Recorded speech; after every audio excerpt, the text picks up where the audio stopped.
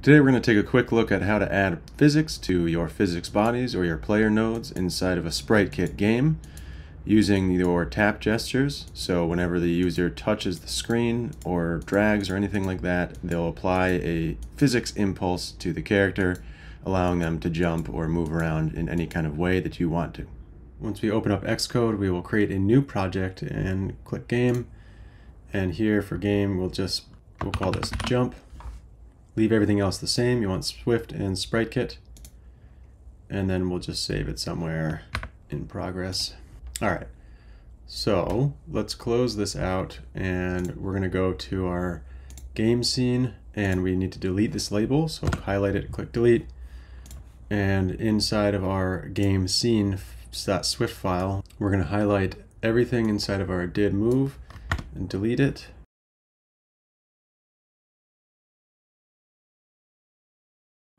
And we can actually delete this file as well, the action.sks. Now let's make this a little bit larger so you can see. And the first thing we're going to do is create a player node and a terrain node, both of which will be SK shape nodes.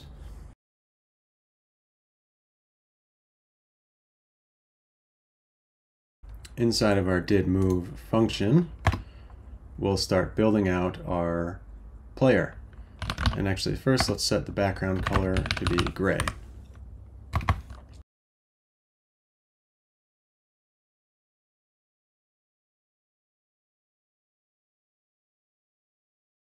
And paste this. Instead of affected by gravity, we will add is dynamic, and we'll set is dynamic to be true so that it can interact with physics in the scene.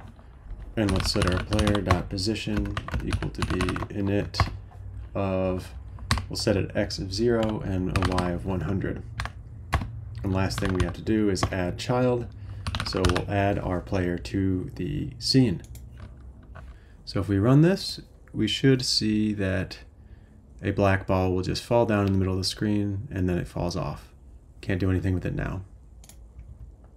Now let's work with our terrain so that when the ball falls, it doesn't just fall out of the map, but falls onto a little platform. So let's copy everything we have for our player and paste it.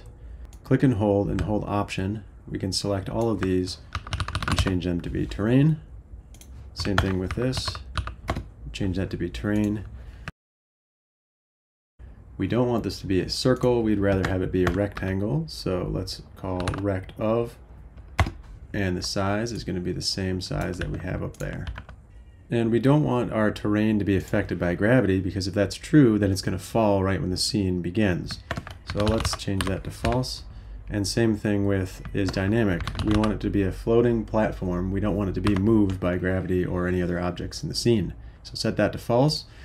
And for our position, let's set this to be just our frame.height divided by 4. Up here, let's create two variables for our start and our end touch. Now let's work with these inside of our touches began and touches ended.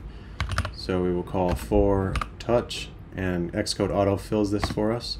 For touch and touches, start touch is equal to touch.location in self. Let's copy this and come down to touches ended, and we'll set this to be end touch is equal to touch location. Player.physicsBody.apply impulse, which is once, and we'll do a CG vector where our dx is going to be end touch.x minus start touch.x, and end touch.y minus start touch.y.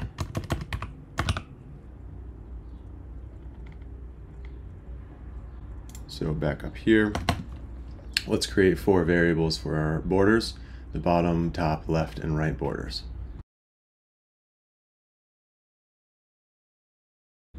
And for each border, we're going to copy our terrain here. Again, hold Option and highlight all of these, bottom border. And we're not going to give them a stroke color or fill color, just going to delete those. For our physics body, we want it to be a rectangle. So for the bottom one, it's going to be the width is going to be our frame width, and the height we'll just set to 1. And then for the position, we want it to be at x of 0, and then minus frame.height minus 2.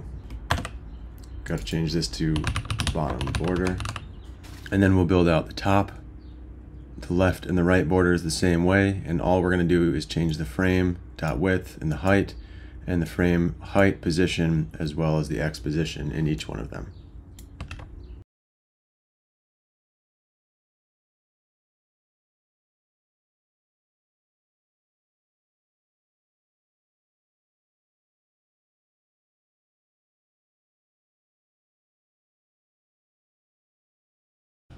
Okay, now we have our borders, so let's run this and see what happens.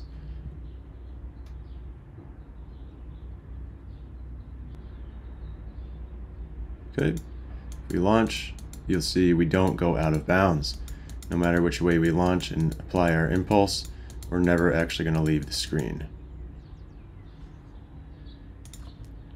And if you wanted to zoom out just so you can see that border, let's add a quick camera. Camera node.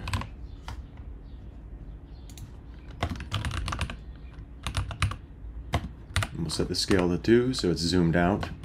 Then we just add the child for the camera and set our scene.camera equal to camera. To make sure that we see our physics bodies, let's go to our game view controller tab and we'll set view.showPhysics, and that will show our physics bodies. Set it to be true. Let's run our project again. And now everything with a physics body has the blue outline. So you'll see we have our frame here, and we can't leave our frame. That's it for today's video. I hope you enjoyed it and learned something new. Thanks for watching. Have a great rest of the day.